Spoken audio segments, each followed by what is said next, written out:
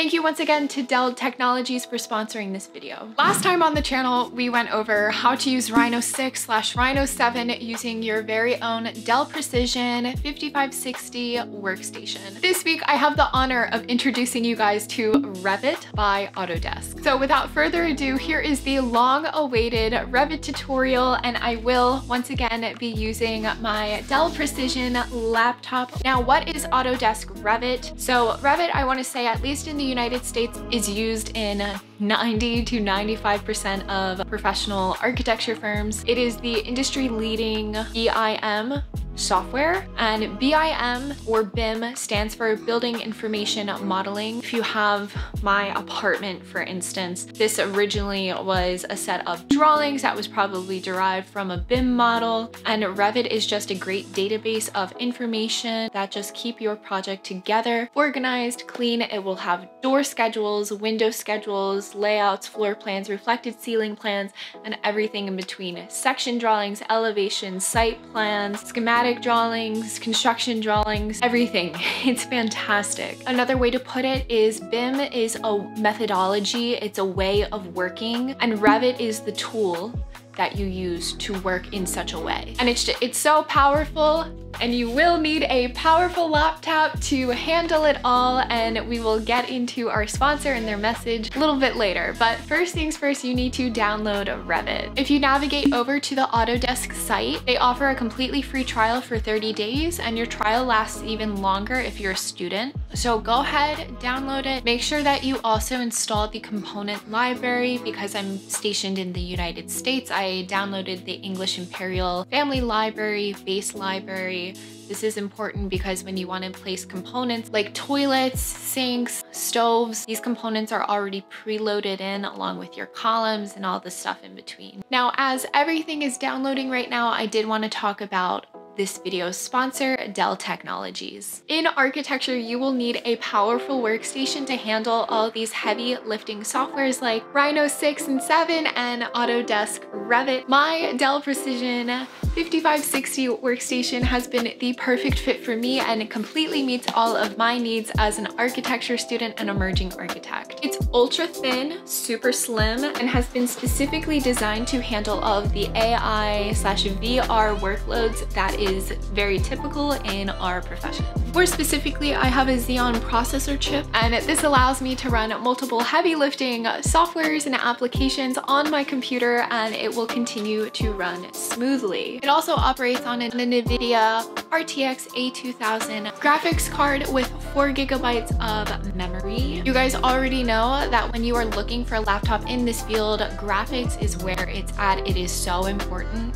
And my graphics card has actually been vetted by software developers like Adobe Creative Suite and CAD softwares, because they just know architecture requires a lot of heavy lifting from the laptop itself. So this is why this workstation is quite literally built for architects, and why I highly recommend it to any emerging professionals or students out there if you're looking for a laptop. The memory capacity allows me to accelerate my workflow, save my time, and increase my productivity. And other logistics for my laptop include 2 TB of storage, 32 GB of RAM, and it operates on the Windows 10 Pro. Overall, this workstation allows me to get my best work done. So using Dell Technologies and their fantastic products allows me to bring my best architectural ideas to life. Now, if you're interested to learn more about the Precision line, generally speaking, please be sure to click the link in my bio, and our friends at Dell Technologies are more than happy to help customize your perfect Precision line workstation for you, and let me know how it goes. All right, now let's get back into Revit. Without further ado, here's how to use Revit 101. Today we are going to be drawing falling water, tracing the first floor plan. And once you install Revit, you will be getting this window. Just make sure you log in, and it's just the very generic window. Gotta love it. Revit takes some time to develop these certain skills and awarenesses of certain tools that are available. First, let's get started with a general overview overview of location of certain commands, critical commands that I commonly use. You're going to press New. I use the Imperial architecture to create a new project. As an overview, we have walls, doors, component options under the Build tab, and you're going to spend majority of your time regarding structure, steel, precast systems. We aren't really going to cover that. Insert, we will be using this tab to insert our floor plan reference. The Annotate tab is good for dimensioning stuff, but once again, we aren't really going to cover that in this video. This is just a brief introduction. The View tab is a good way to see how your project looks from different perspectives and angles, like in section. And the last tab is the Modify tab, and this is where you're able to join geometry, split geometry, rotate, and so forth. Now, how do walls work in Revit? Let's just get right into building. I feel like with Revit, because it is such an overwhelming software, a lot of people are hesitant just to start building. So on the left-hand side near your properties, you have all these options, these wonderful options for walls. I typically stick with generic building, but you are allowed to change the structure of walls in Revit. And just using certain options in the top center, I could build with circles or a polygon or just a rectangle. Typically in Revit, you're going to be building just boxes and perpendicular lines and parallel lines. If you want to insert doors, it's very simple. You go to Architecture, Build Door, and then you can just select the wall, and then your wall now becomes the host. Moving on, how do we import images? So I go up to the Insert, Import Image, and just paste it right there in the center of my screen on the first floor. Under the Modify tab, after I click Scale, I will click a second reference point and drag it out to 5 feet, given the scale of my drawing. Here I will have to go under the Modify Rotate to rotate my reference drawing as well. Repeat the exact same steps to scale. Now, the important part is setting up your level lines. Now, under Architecture, Datum, Level, we're allowed to draw levels. Click on the 17 feet 10 inches, or you could go to your properties panel on the left hand side and change the numbers there. You can also double click to change the level name, and this as a result will change your floor plan name, and just everything is very cohesive. Moving forward, let's get on to constructing walls. Under Architecture, Build Wall, I'm going to grab a generic wall. You can press the Tab key on your keyboard to flip wall and how it is placed on your sheet. Next, we are going to import some doors. If you go up to Load Family, you will get a box, and this is where it's important to install that Revit Base Family library. So side note, if you are constructing another wall for this jet out here, you can go to Modify, join this geometry, so you have this nice, clean, cohesive line. You can also change the swing angle of the door under the properties, and that's completely up to you as the draftsman how you want to represent your doors. Now, one thing I do want to cover, which is super important, is to make sure you have a top constraint. So my top constraint is determined by how I set up the levels, so I just changed that to level 2. Now you will know in the Farnsworth house that there is a lot of glass and a lot of glass curtain walls. You can go through, change the top constraint and bottom constraint. You can also offset it. So you can layer multiple types of walls on each other. So if I offset the bottom by 2 feet, I can add a solid wall underneath, which is exactly what the Farnsworth house does. I also add circular components. The way I did this curved wall is that I just selected that option under the Build Modify tab. Now you can go to View 3D to get this 3D view. And it's important to go here just to check on your geometry and how everything's looking. Now let's talk about stairs. Stairs can be super complicated, but I'm just doing this simple split level stair. What you do is you just draw your 2 rises, click stop, then click the last part of the set,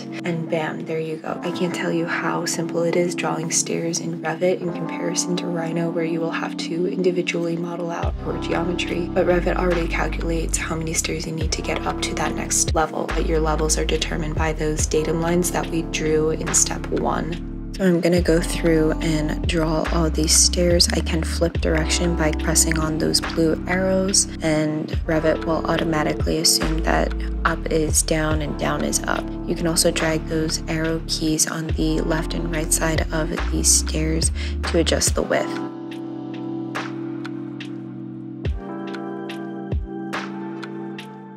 Now let's talk about adding floors. So I have all my walls built. We talked about curtain walls and even drawing stairs to circulate through the levels, but you need to circulate on something. So I'm gonna use this pick line tool to draw the outline of my floor. You can see in my reference plan, I have a lot of terraces. I'm gonna make sure that when I am drawing my floor plate, I'm including the terrace. In other words, when you're drawing floors, you aren't confined just to where your walls are, you can go beyond that. Another great tool to know is under the modify, you could do trim extend, and this just means that if you have lines that go beyond each other, their boundaries, it will just trim it out and make sure that you have a nice clean outline, and there you go, you have your floor.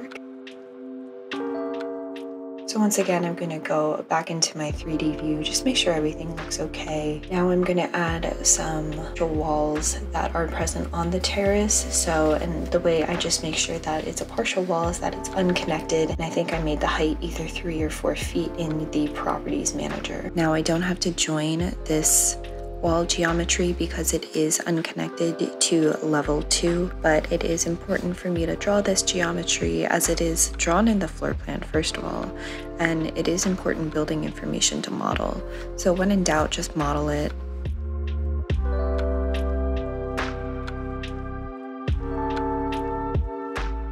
So here I'm just going to go through and add another stair outside that goes up to floor 2. Now what is a component? So we downloaded that component family library and they have preloaded ones like all these trees and desks, but you can also model yourself a component. So if we go to model in place component, I just did a generic casework one.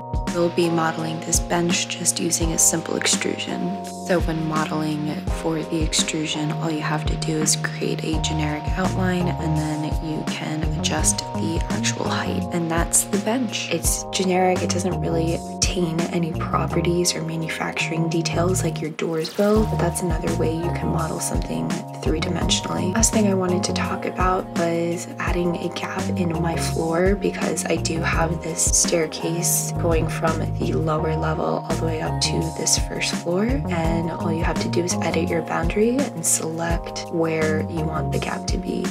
Now, if you do have any struggles with Revit, I highly recommend just searching up specifically your question. Autodesk Revit has a great community and common public forums that people will submit questions to. So if you're having a certain issue, chances are somebody else has it as well, and there's an answer out there for you. But if you think I know the answer, I might just leave me a comment down below and I'll get right back to you. Other than that, thank you so much to Dell Technologies once again for sponsoring this video. I will be having one more really super duper fun video going over rendering and how to render. Let me know if you have any other questions. Other than that, that's it. I'll see you guys next time. Love you guys.